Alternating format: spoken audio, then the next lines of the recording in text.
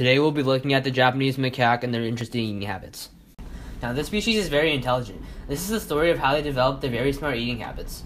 Once upon a time, there was a monkey named Emo. So one day some researchers left out some sweet potatoes for the monkeys to eat.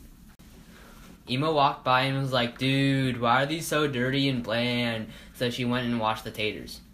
As if washing food isn't genius enough for a monkey, scientists saw her dip the potatoes into seawater to season it as well. So yeah, imagine an ape crawling over to a potato, washing the bacteria off, and deciding that adding some salt would spice things up.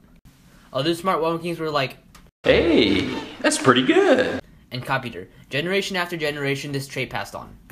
But be warned, today this monkey is pretty chill and dips her taters in salt. Tomorrow, an ape civilization will rise and kill every last human alive. Obviously, these monkeys are much better at cooking than the bonobos at cooking with brine.